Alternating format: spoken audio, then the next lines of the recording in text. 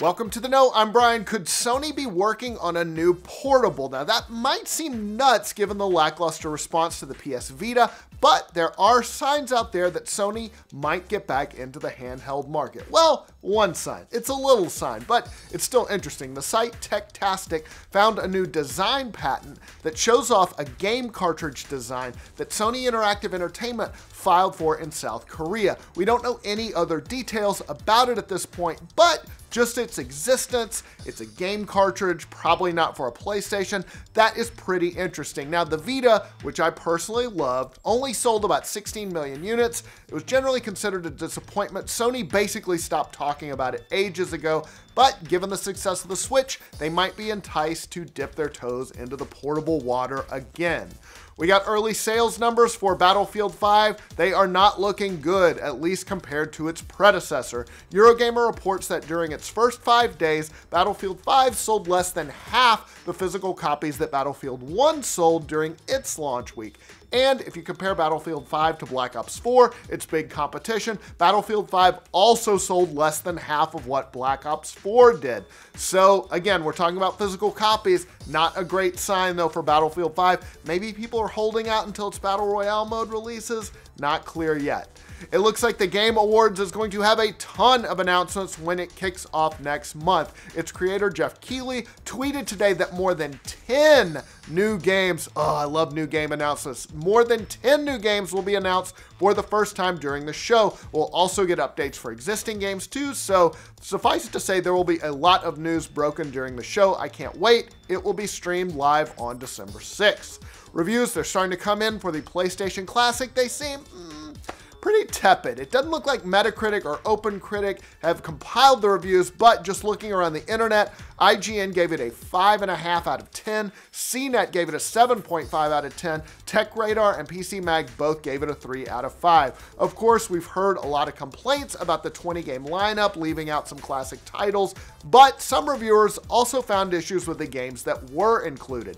GameSpot criticized it for having frame rate issues and a lack of options for its emulator, like adding anti-aliasing or changing the native resolution. Its reviewer wrote, "The PS Classic will give you a false, negative impression of what PlayStation games should look like." That is not good. Even if you don't want to go to the trouble of playing with the real thing, you can always emulate games on a slew of devices, including a PS3, and have a far better experience than the PS Classic offers.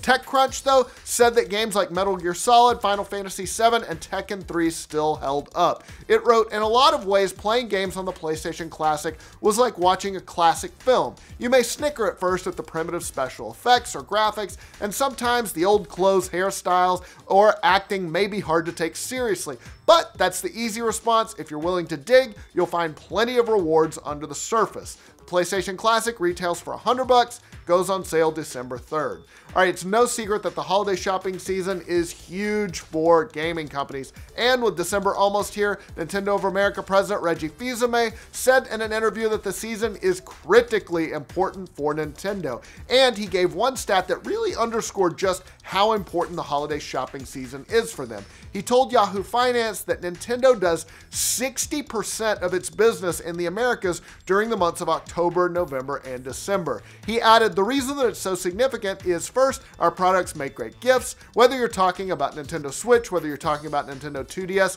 we really do well with that gift-giving occasion." I love how he just slipped an ad in there. Reggie is such a pro. Of course, it's a big time for all other console makers too, but given the sales of Pokemon Let's Go and the pre-orders for Super Smash Bros. Ultimate, looks like things are looking good for Nintendo right now.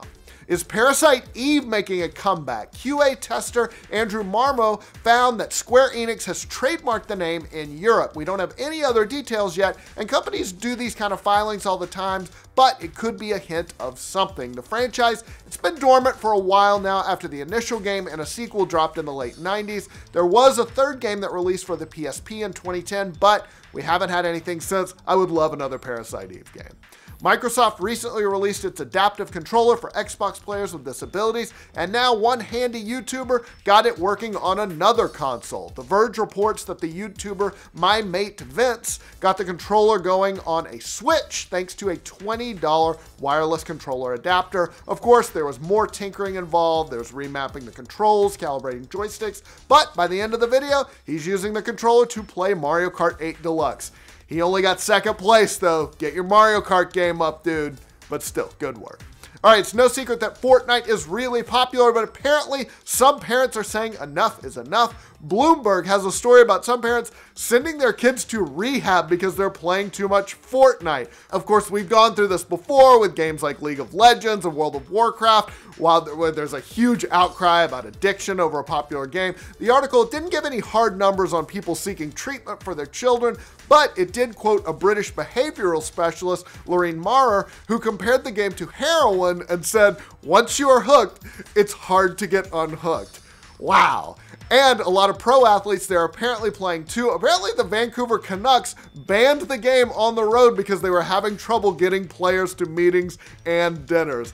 That is crazy. All right, that is all the news we've got for you today. Let us know what you think about all these stories down in the comments below. I read them, I comment. I hope y'all were nice to John yesterday. For all your news from every corner of the internet, like this video, subscribe to The Know, hit us up on our website, theknow.tv. Gonna get a hit of some of that Fortnite. Gotta get hit. That is not good. Even if you don't want to go to the trouble of playing the real thing, sending their kids to rehab because they're playing too much Fortnite. Of course, we've gone through this before with Gideon. Of course.